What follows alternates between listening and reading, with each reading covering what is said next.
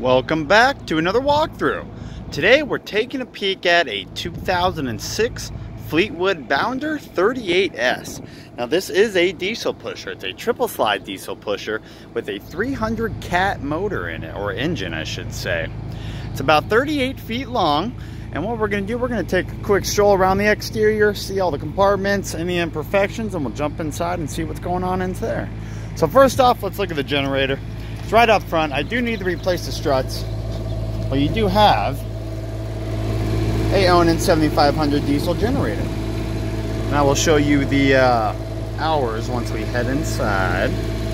See a couple other things in access. The front, no bra or anything. You do have a couple rock chips, as you can see. You could put a bra on, and it does have the buttons for it. Now your first slide, you got opposing slides in the main galley area. So this is your first slide. Tire size, where are we at? Oh, there they are. 275, 70R, 22.5s. You do have a automatic awning right there, an electric awning for the door. I do need to fix that. And then additionally an electric awning right here for the over the slide. And then as you can see, we have a couple of these window awnings, which I absolutely love.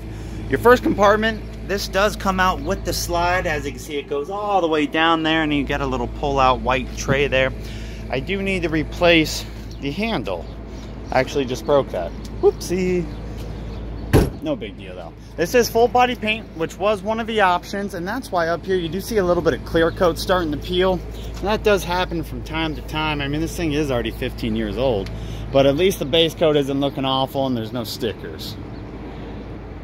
Now your storage compartments, previous owner did do some custom shelving. I kind of wish these people would stain these shelves because it just stands out and doesn't look all that good. But you do have an area to store more stuff with that excess shelving. See a little storage right there, more shelving. And then over here we do have another little storage compartment, and it looks like a couple low point drains. Emergency shut off and your remote fill. All right, water heater. That is a 10-gallon water heater, which is nice. A little bit of an upgrade from the base 6. Now here's the rear. 2 ACs, of course. Got a 10K hitch on the back with a 7-pin connector. And like a knucklehead, I forgot to unlock this so you can see exactly what you see here, the radiator. Not much going on. We do have an oil fill there, transmission oil. I'm sorry, fluid check, and then transmission oil and regular oil fill. You can kind of see your little filter gauge there. Once again, 300 Caterpillar, got that big yellow block in there. And on the driver's side here, we got your 2 additional slides. Now this first area, we're gonna have batteries, whole lot of batteries, couple disconnects, even more batteries, they just keep going. And then of course an inverter, 50 amp power service, gotta have that 50 amp with the dual AC. Window awnings on both sides. I don't think they've ever really come out because they're all, the little kind of hanging thing is all bent up, so I highly doubt they ever even really put them out. But you got 4 of them, which is really cool if you're going to be parked somewhere for an extended amount of time. Dump station. So your gray and your black dumps down there, a couple tanks right above it, outdoor shower, some flushes, and paper towels. And then you got another little storage compartment right there.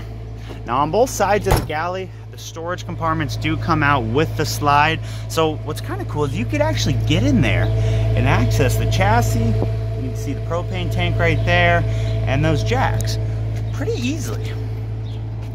Now this side does have that same style kind of storage system where they are all connected to one. There's your ladder extension for the rear.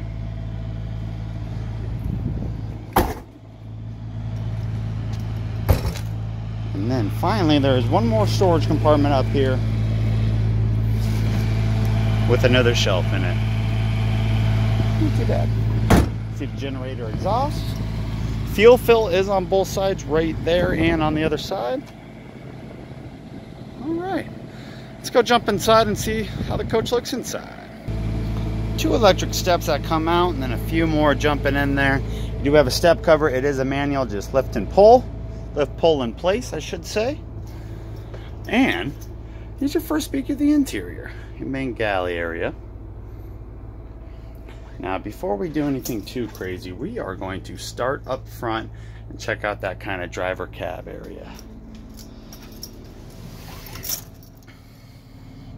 We got auxiliary start, fan controls, transmission, mirrors, light controls. See, you got a couple air gauges, oil, all types of fun stuff. Little computer down below.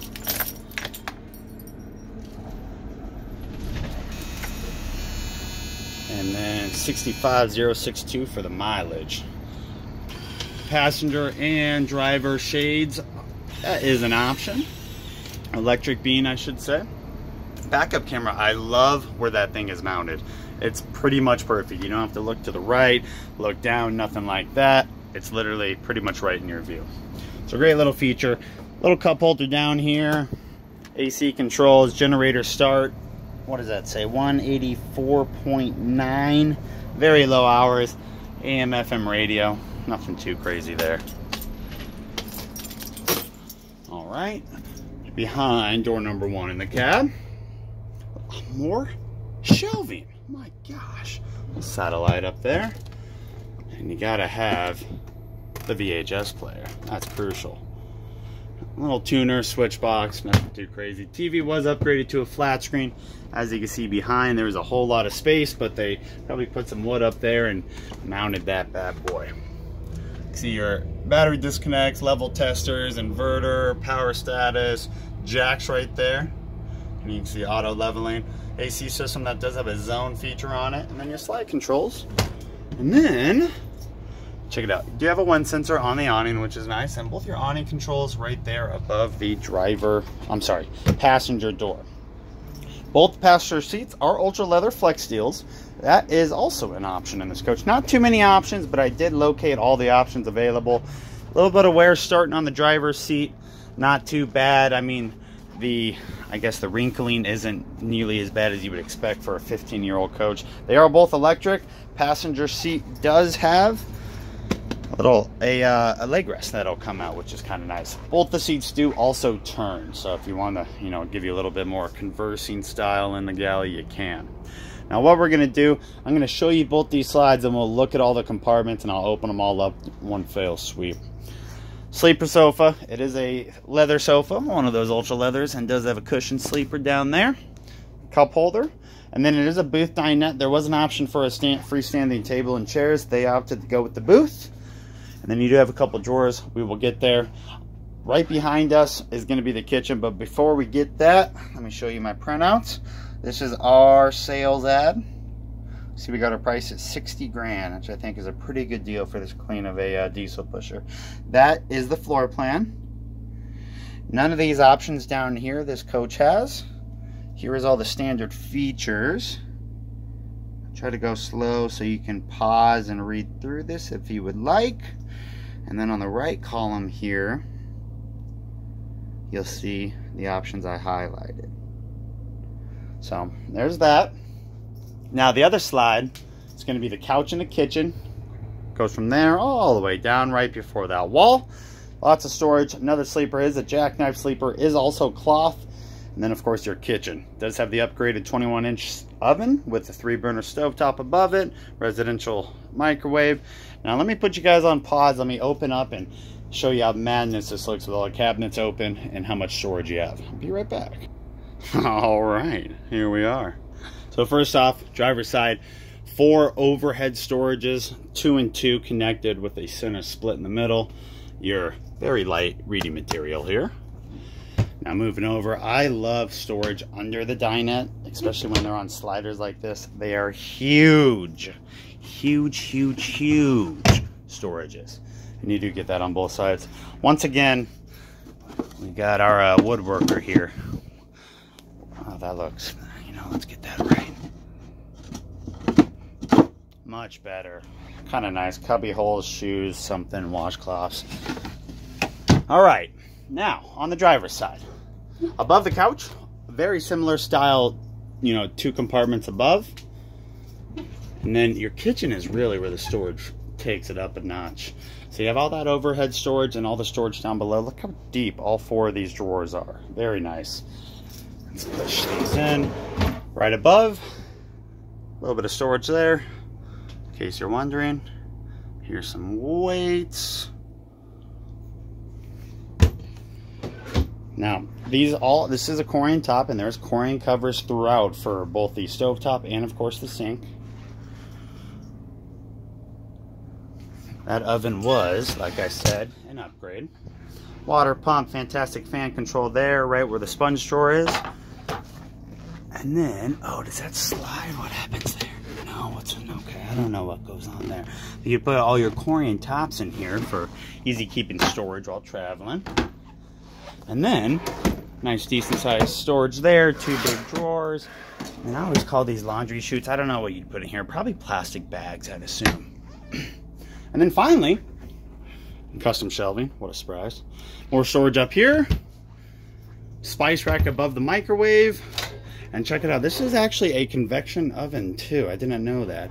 So you have the convection microwave or the oven, 21-inch. You get to choose which route you want to go.